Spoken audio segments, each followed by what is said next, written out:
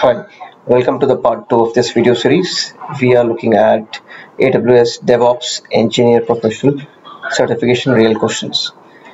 Please subscribe to my channel and hit the like button. For questions 1 to 5, please refer part 1 of this video series. Let's jump into question 6. So this question is talking about getting real-time alerts, that is near real-time status updates. That means you need to get emails or email notifications. So let's check these services here. Out of these services, you can see only SNS topic is the service which is useful for sending emails. SQS is a queue service. Usually with SQS we club SNS topic subscriptions to send emails. SNS can only send emails. Here we are talking about seeing those changes in a UI system, but seeing those changes does not mean near real-time status updates. Similarly, here also you are seeing these changes in UI for the system. This is not equivalent to near real-time status updates. We will lock this answer and move forward. Now let us look into this question. So this question is asking about EC2 Elastic IP. EIP is Elastic IP, and if we talk about Elastic IP, it is associated with a region and not with other options. So if you see this documentation, it talks about AWS accounts are limited to 5 Elastic IP addresses per region. So we will lock this answer and move forward. Now this question we are talking about scaling an RDS deployment. There are two things which are key. First is a 10% write rate and a 90% read rate. Since the reads are more than writes, if you see this option, it talks about creating read replicas for RDS.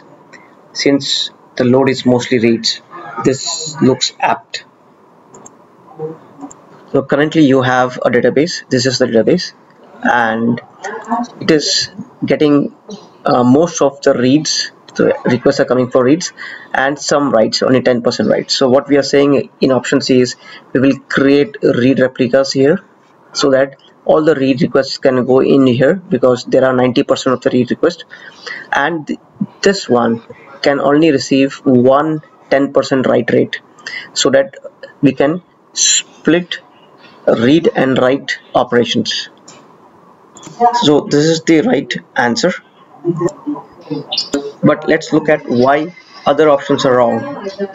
So A, if you look at A, it says you have, like, this is the master you have, and all the reads and writes are happening through this place. Now what it says is you create one more master, so that there will be two masters and both will be blocked with, both will do reads and both will do reads and writes. This is writes and this is reads, but this is not a straightforward solution. The question says a straightforward solution, so A is wrong. Now with option B, it says cache all database responses. So this is the database we have in yellow, and then I can put a cache here, okay, so that all the responses, that means this 90% read data, can hit this cache directly instead of the database. Okay, but will this work? So for this purpose I'll have to put a cloud front service here to cache. So seems perfectly logical, but why this cannot be an answer is because you are looking to scale an RDS deployment. When you want to scale, you will relying on a replica, a read replica is more reliable rather than relying on a caching system. Cache only works fine if the data is already there in the cache. If the data is not in cache, it will still hit the system, and all the new queries will still clog this database. Hence B is wrong. Now here in last option, option D, we are talking about multi-AZ RDS installs.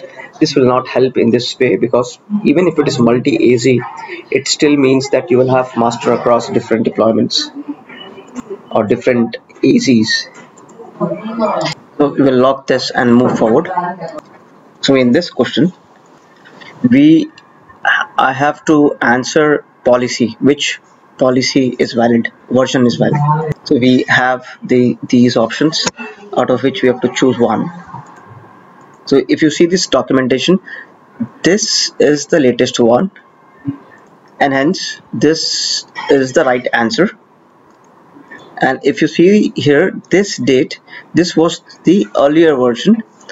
In the latest one, everybody should use this version. Let's look at the next question. So what is the right procedure for defining conditional requirements? See, two things you have to remember whenever you are using this is the right answer, and this, instead of is, you have to use equal to 2 times. And for the AND operator, you should use AND itself. You cannot use this one or ampersand and so on. Okay, please subscribe to my channel and hit the like button if you like my videos. This brings us to the end of part 2. Stay tuned for many more such parts.